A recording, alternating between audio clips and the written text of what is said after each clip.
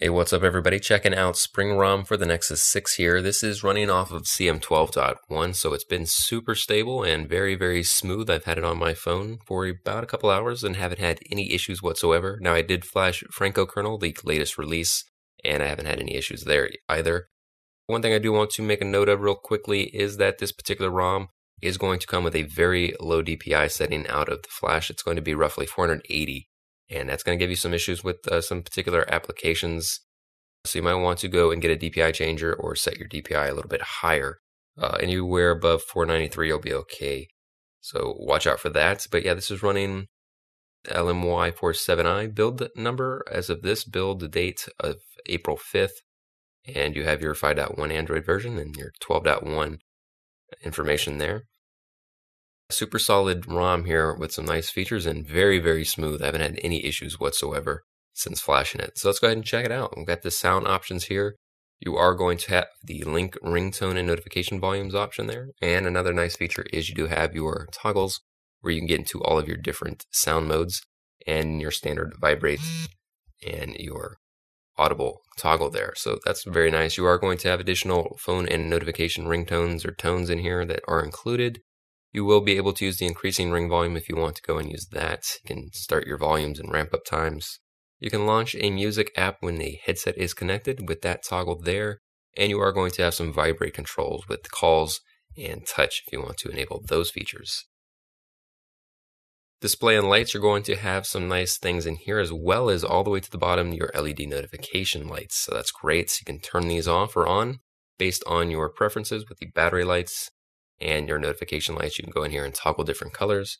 You can add more applications if you want to with some specific color details, and that's always nice. You can also disable this if you don't want to use it. It's up to you entirely. Great features with LEDs there. You do have live display as well with this ROM, which is great. You can change up your color temperatures on day and night toggles and then go into your display modes and set those toggles. You can also just use an automatic mode or turn it off, or use outdoor when it's super bright outside. That way it'll crank up your display settings so you won't have a hard time seeing that display. Now you are also going to have down here double tap to wake and double tap to sleep toggles. So if you want to use those, that's great, and it will be fully functional with your device and kernel. Wake on plug, if you want to use that feature, whenever you connect a power source, it will turn on your display. Expanded desktop is included with this ROM, and that is a great feature to have if you enjoy full screen mode. Everything else is pretty standard. You do have a show search bar in the recents menu, so if you go into your recents here, you will now see the search bar up at the top, so we can disable that rather quickly. If you don't want to have that, it will be able to be taken away.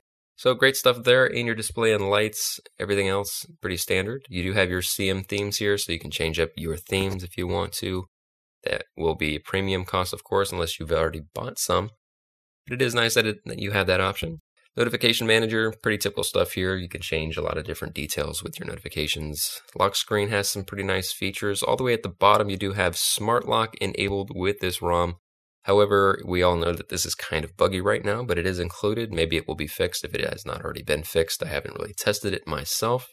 You do have a display music visualizer, so if you are listening to music and you're in your lock screen, you will see a nice little visualizer down there at the bottom.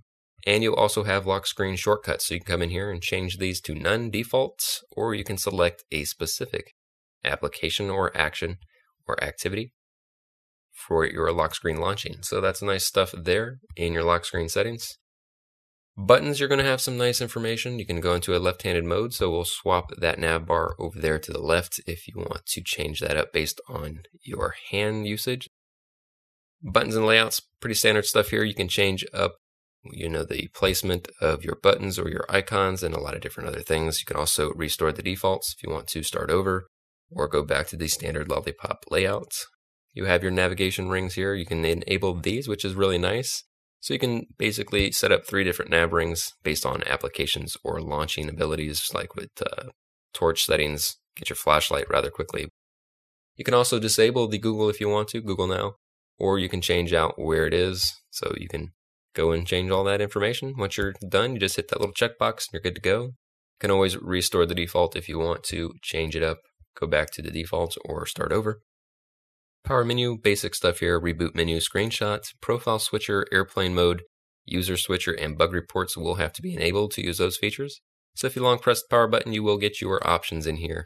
Now, one thing to make a note of is with the advanced reboot, you will have to enable this in your developer settings as it is disabled on Flash for whatever reason. So just make sure you go back here and you get into your About phone and you tap on that build number as many times as you need to get your developer options. And then once you're in there, just enable that advanced reboot and you're good to go. So yeah, we'll go back into the buttons here and continue where I left off. So yeah, power menu we just went over. You do have the in-call and wake up device if you want to use these. I don't really recommend you use the in-call feature. That might come in disable some phone calls on accidental usage, so be aware of that. Playback controls, you can change this up with the volume rockers, or you can use the wake up device settings if you want to use those. And you can always reorient those volume rockers in landscape mode, so that's great stuff. Battery and security is all going to be pretty normal usage stuff. You do have a setup SIM RUIM card lock. Don't know if it's really particular with this ROM in general. But yeah, you do have that. System profiles, you can change up your toggles based on your location settings here if you want to use that. You can also disable it completely if you don't use profiles very often. Status bar is going to have some great features as well. You will have the option to adjust the clock there based on right, center, left. You can also hide it completely if you don't want to know what time it is, or if you use a widget, that will be up to you. Obviously, you can put in the AM, PMs, and dates and all that. You will have your circle, battery icon, portrait, or left, landscape, text, or you can hide it altogether. You can place the percentage within the icon, next to the icon, or hide it like most other ROMs. Brightness control settings up there on the status bar, and a show notification count. So you got some pretty nice standard stuff here in your status bar. Notification drawer is going to have your advanced stuff. So you're going to have your quick pull down here based on left or right. You can also disable this if you don't like that certain feature. You can also show the weather in your status bar header based on a reboot, I think, and toggling your GPS settings. You do have your quick settings panel here where you're going to get your panels and toggles. You can change these up based on your preference. So go ahead and toggle those wherever you want.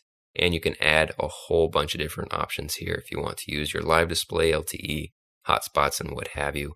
So great features there. And you can, of course, enlarge that first row if you want to have some stuff stand out based on your setting toggles. Just be aware that if you disable that, you will just have a basic on and off with your Wi-Fi toggles and Bluetooth.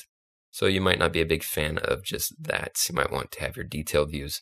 So you'll need to keep that enlarged first row. But you do have advanced location settings here. Don't know why the Wi-Fi was excluded, but it is. So just be aware of that. But other than that, some pretty great stuff. And you will have privacy settings. So you can go into here and do a privacy guard based on your applications. Once you get in there, you can get pretty advanced and disable the options and features within that application. As you can see here, I could disable the location if I wanted to, or NFC or auto start abilities. And each application is going to have different settings and features that you can enable.